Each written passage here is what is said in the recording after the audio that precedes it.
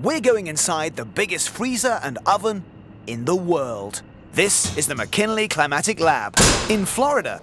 It's huge. In fact, it's a monster! This is the only facility in the entire world where you can put a full-scale aircraft inside of an enclosed building, take it down to any temperature or up to any temperature that you want while you operate the aircraft at full power. It's the perfect place to test the US's latest stealth joint strike fighter, the F-35B. B for Beast. It's an aircraft that goes 1.6 times the speed of sound. It pulls 9 times the force of gravity, and this particular model can come to a stop and hover. We need to create all the environments that it'll fly in and operate in. We can take this chamber anywhere from -65 to 165 Fahrenheit. So we fly with full afterburner power, and we hover the jet inside a building here.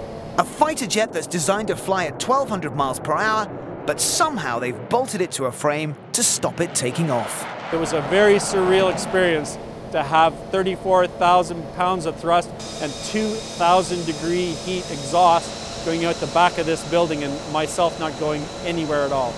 It's pretty darn cold in here. That's because today they're creating an icing cloud for the F-35B to fly through. Jets of precisely controlled water droplets as tiny as 10 microns are hurled at the plane to see how it deals with the worst kind of weather. Every fluid in any aircraft gets very, very viscous. Landing gear typically have difficulty going up and down. The fuel systems can freeze if you get too cold. Luckily though, the F-35B seems to be handling the cold nicely. It's a spectacular fighter jet. Pushed to its limits by an amazing team of engineers. I have the power. I can create sandstorms, dust storms, or freezing rain in a different chamber all on the same day in Florida. So we can do any weather other than lightning strikes or a tornado, but would you settle for a hurricane? Bring it on. Rick Adams, The Weather Channel.